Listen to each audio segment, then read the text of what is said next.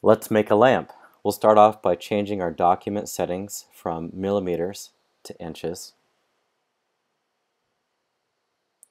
Then we'll create a form. We'll start by creating a cylinder. We will set the cylinder on the ground plane. We'll click the center point, move the mouse away, and I'm going to type in 7 for a 7-inch diameter. I'll hit Tab to lock that and click to set it. In my cylinder options, I'm going to change the height to 14 inches tall. And I'll say OK. Now this will be a surface that will act as a guide for our lamp. So I'm going to sculpt this. I'm going to right click and say Edit Form. I can double click to grab these rings, and I can stretch these as desired to create this lampshade. Press and pull up and down and let these be whatever you'd like them to be for your design. Once I'm happy with this, I'm going to say Finish Form. And now I'll create a new form, and this will be my actual lampshade.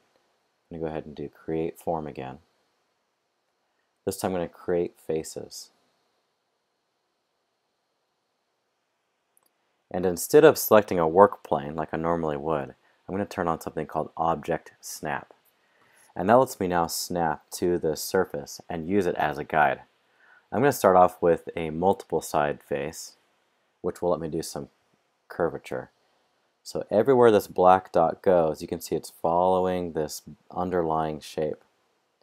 I'm going to create some triangles first. I want to go right back over this yellow dot to get a triangle. And I got to be careful to let the dots turn blue, which lets me know that they have snapped onto the faces below. And I know that if I create 4 triangles, once this finishes up, it's going to be a nice curve. Now I'm going to switch over to a 4-sided.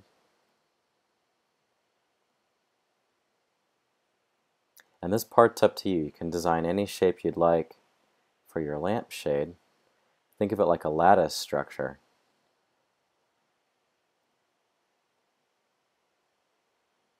You can even break off from here.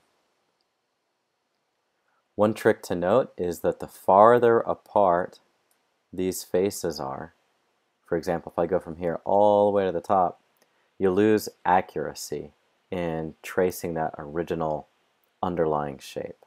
So if you wanted to really follow that curvature, keep the faces close together, something like this. Or if you're less concerned, you can go a farther distance. I'll do a couple more of these. I'll rotate my view by dragging this cube up in the top right. And there. Now if everything's good and all the faces are connected, when I say OK, that's going to round off into a nice shape. It's going to follow that curvature. I'll go ahead and create another one. I'll do a face, and I'll turn on Object Snap. And I'll do my multiple sides again, and start this one over here. A little further to this side. And I'll start by creating my triangles to get that rounded edge. When you start that first triangle, go back to that original yellow dot, you get close. For your remaining ones, you go back and snap. That dot will turn blue. And we'll do some 4-sided.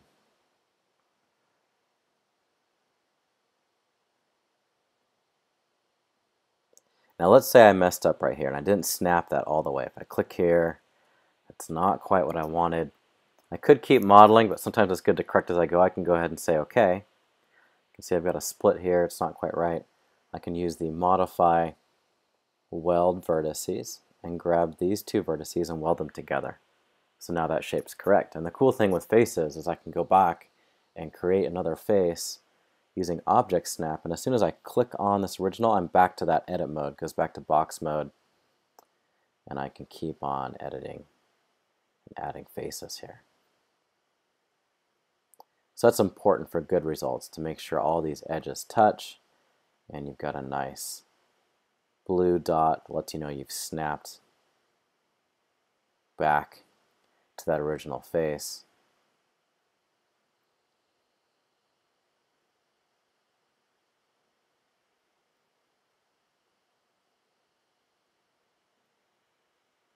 Now, these shapes are really up to you. You can design this lampshade however you'd like, creating a lattice type lampshade. So I'll say OK. That finished off nicely. Now the next step, these are still surfaces. There's no thickness to them. So I'm going to go ahead and go to Modify, and I'll do Thicken. I'll find my Thicken command right there. And I'll select one of these, and I'll do 1/10 of an inch thickness. And I'll right click and I'll repeat Thicken. The thickness is up to you. I'm going to pick 1/10 of an inch here. There we go. And I'll say Finish Form. And I'm going to open up my bodies here, and I see this original surface. I can call this a guide, because that's what it is. I can turn that off. It's just a guide. And now I've got these two bodies I've created. I'm going to go ahead and create a pattern, and I'm going to do a circular pattern here. So a circular pattern. And I'll select one of these bodies. Now right now they're bodies. My pattern type might be set to faces or something else. I'm going to change that to bodies. Pattern this body, and I'm just going to pick one at a time. I'll pick my axis, and that's going to be my up axis here. And then I can adjust the quantity until I'm happy with that lattice shape. So whatever quantity you want to do for your lampshade, and I'll say OK. Right, so there's the first one. You can see I made a bunch of bodies here as it patterned. And I'll repeat that process again. I'll do a create, I'll do pattern, I'll do a circular pattern. I'm going to grab my other shape here, make sure it's set to bodies, grab this shape, select my axis, which again I'm using the origin as my center point for this model to make this easy on myself. When I click this up axis, and I can adjust the number of times that's going to spin around as well. So I'm happy with that. I'll say OK. And there it is. And you can see it's starting to take the shape of that lampshade with this lattice structure. The downside is I've created a bunch of bodies here. It can be a little bit confusing. So one trick for organization in Fusion 360, I can right click on this bodies, and I can say New Group. I'm going to call this lampshade lattice. And now I can take these bodies, I click the first one, I hold Shift on my keyboard and click the last one to grab all of them at the same time. And I drag and drop onto this folder. And now they're all here. I can turn it on and off together. If I drill down and open this up, I can see they're all here individually as well. Helps me stay organized. I can even drop this guide in there too if I want to just hide that a little better. So there's that lampshade. Now I need to create the base of the lampshade. So it's a good time to save and call this lamp and shade. I'll save that. To create the base, I'm going to do a sketch, and I'll do the line tool. I'm going to put it on this vertical plane, and I need the base, and I also need a little holder for the light bulb. You can model it separate parts or all as one. I might go ahead and model it all as one this time. I'm going to draw the shape of the L going down, and you decide what distance. If you want it to be a short little light or tall, like for a desk. I'm going to do 14 inches on mine going down. Type in 14 on my keyboard, then Tab locks it in. Then I can click to set that. Then I'm going to go to the right, and this is the diameter of that base. I'm going to do 5 inches for mine. I'll click Tab, locks that in. I can click or press Enter to wrap that up. Now I can go vertical, and this will be the height of that. So I'm going to go ahead and go to the top. Maybe I'll do 1 inch on that and say Enter. I'll do another line here. And this one's a little bit tricky. This is going to be essentially the half dimension of this rod. It's going to revolve it around. So whatever it is going to be doubled. So I'm going to go ahead and do 4.5 inches so that my rod ends up being 1 inch thick. I'll say Enter there. I'll draw a line up here to the top. And I don't need to type in dimensions here because I can hover over this original point and pull out, and I get this dashed blue line it lets me line up with that. Click, set to that. I now need something to hold this, the actual bulb. So I'm going to come over, let's say another 1/2 inch. Tab, locks that in, I'll click, and I'll come up here. So I'll type an inch, and then I'll come over just a little bit here. I might do 1/10 of an inch, 0.1. There's also an offset command, which I can use as well. I can drag these dimensions around to stay a little more organized. Come down, and this is going to be 0.9. And my last line to wrap this up takes me back to the origin. And I notice that I've had a little gap here. I didn't quite line these up, so I'm going to go ahead and go to my sketch. And there is an extend tool here. And this extend tool will extend this line up to the top. Just click here, it's extended. It turns yellow to let me know it's a continuous shape and profile. I can also come in and do a fillet on this edge if I'd like. You can do fillets after the fact or during the sketch. At this point, it's probably fine to do it during the sketch for this simple model. I'm going to say stop sketch. And so there it is. I'm going to do a create, and I'm going to do a revolve. I'm going to grab this profile, select my axis, which again, if I'm using the center point of the origin as a center of my model, I can use this vertical axis, or I can click on this line as well. It's going to spin that around. I want to make sure this sets to new body.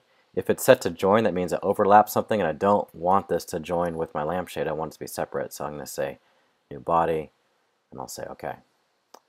So now I've got this new body here, and I'm going to call this lamp stand. Stay organized. Now I want to create the bulb. And it can be a little bit tough to see up here, so I'm going to go ahead and I can turn this lampshade on and off as I need to. Let's go ahead and model in the light bulb. And for this assignment, we're learning about organization and creating some forms, so we don't need to be super precise. We're just going to create the glass enclosure for that light bulb. I can turn off this lampshade lattice if that helps me. I can also, in my display mode, come in and change my visual style to wireframe with hidden edges. And what that lets me do, if I don't like the way that looks, I can come in and also turn off. There's an effect here called ambient occlusion and anti-aliasing that can kind of make it a little bit confusing.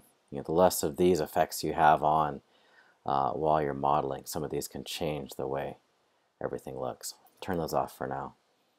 And that lets me kind of see inside of this model a little bit better. I'm going to create a sketch, start with a line, and I'll use this vertical yellow plane. Click on that guy. And I can click on this base, you can see it here, so click here, and I can draw a line up vertical. I'll take mine out 1.25 inches. Tab on my keyboard locks that in, I can click and set that. Now to create the actual bulb, the rounded part, I can create by clicking and holding a tangent line, and that's going to take me out on a tangent. There. Then I can do a tangent by clicking and holding again, back. And as I move my mouse around, I'll notice that it's going to find that center point with the blue dashed line, that center point there, as I move this around. So I can actually go back to that line. Now this would create kind of a weird shape, even a heart-like shape. So what I can do is add an additional line here, something like this, and I can create a tangent constraint. I can say this line is tangent to this guy. And that's going to go ahead and take that back to maybe a little bit too far. If I drag this line up and over, it's going to grow until it gets to that midpoint. So I can add over here a construction line as a guide, create a line from the center point, select that, and I'm going to create that into a construction line. And you notice if I drag this up, it's going to eventually cross there. And I can be more accurate with that if I'd like to. I can add this additional constraint called coincident, and I can find this line here, this point, and I can then adjust it coincident to this line.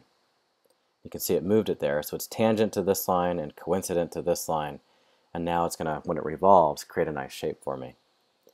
Now this extra line here, I need it for my constraints, but I don't want it to be part of my model, so I can right click and say construction. That's now a construction line. The last thing I need to do is to sketch and create an offset.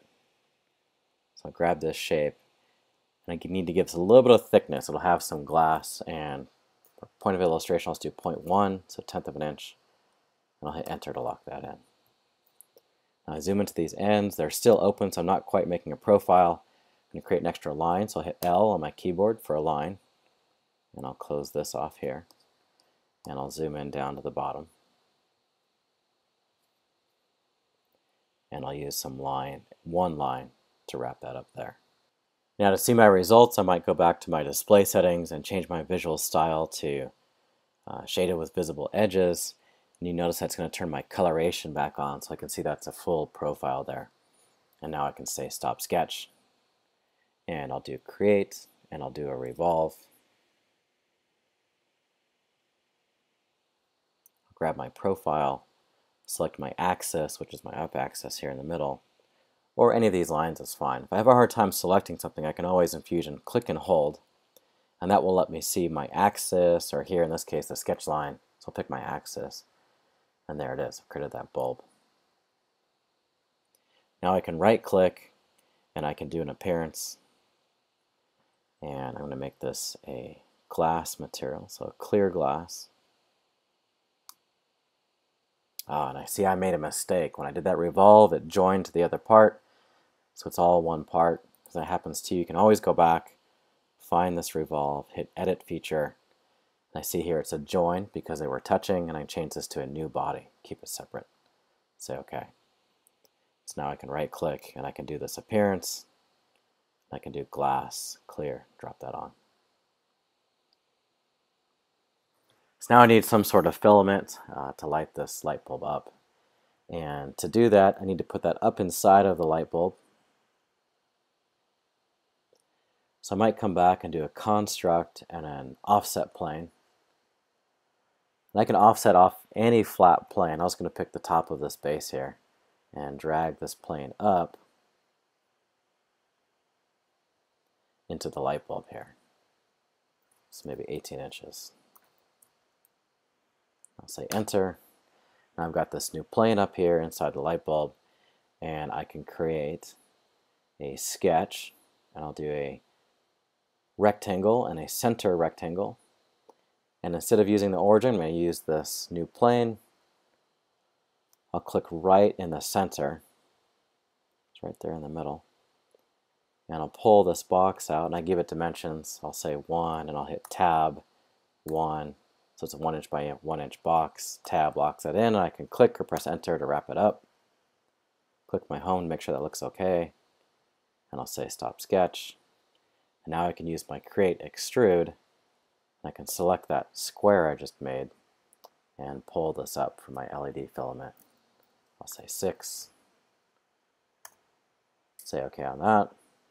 And now I'm going to turn off this bulb. I'm going to call it bulb here, make it easier to see.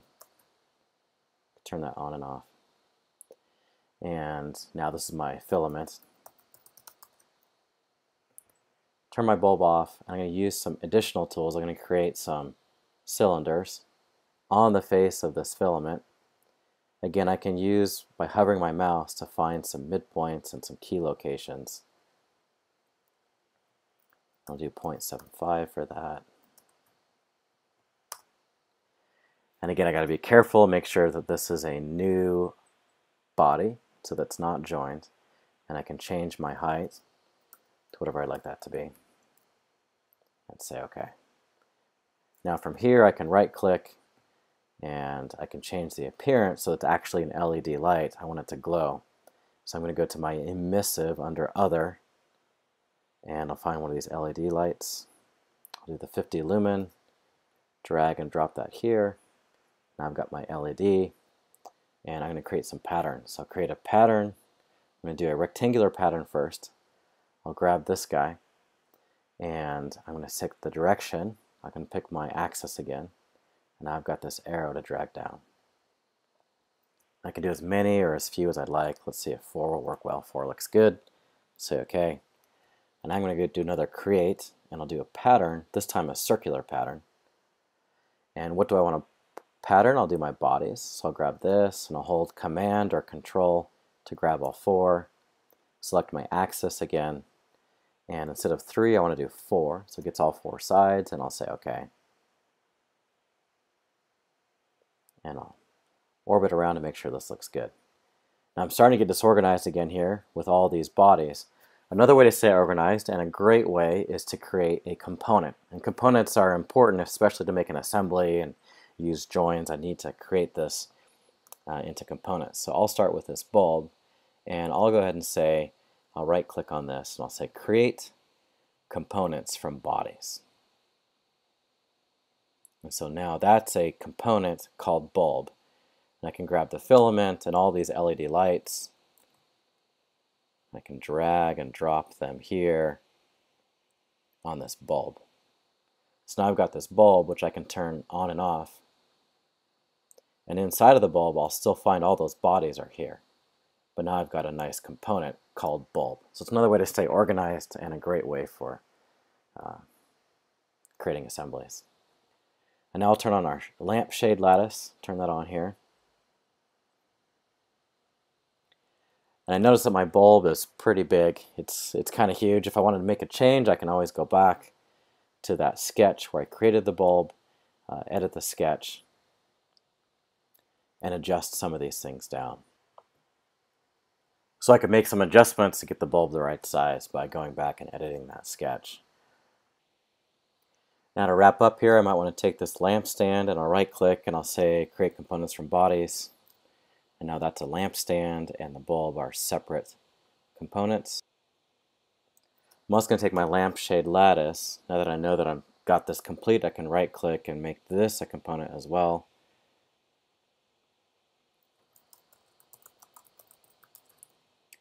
I can bring all these bodies into that lampshade. Great thing about components to help me stay organized. I can grab a material and place it right on a component. It's going to apply to everything in that component. A lot easier than selecting it individually. Now I'll say close. And with the lamp, I can go ahead and go to my model, my render environment, and create a rendering. Thanks.